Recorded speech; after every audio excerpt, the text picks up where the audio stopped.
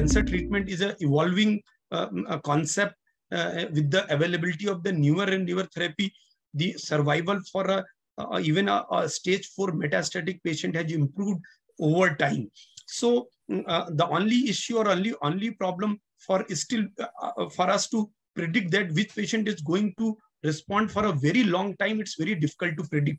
But those patients, if we go to the data, then the individual survival after chemotherapy depends upon the which disease we are using the immunotherapy and at what stage we are using the chemotherapy. Like a renal cell cancer with a combination of immunotherapy with the oral therapy, oral TKI, or a combination of two immunotherapy has improved the survival to in the range of around 40 to 50% patient that after use of this immunotherapy, the 40 to 50% patient may survive for 5 years. But it's very difficult for us to predict that among all patients who present to us or taking immunotherapy, which patient is going to live for that longer period of time.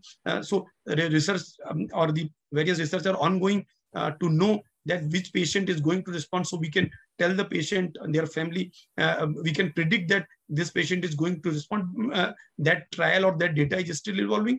For day-to-day setting, it's very difficult to predict, but definitely compared to the previous era, the survival has definitely increased.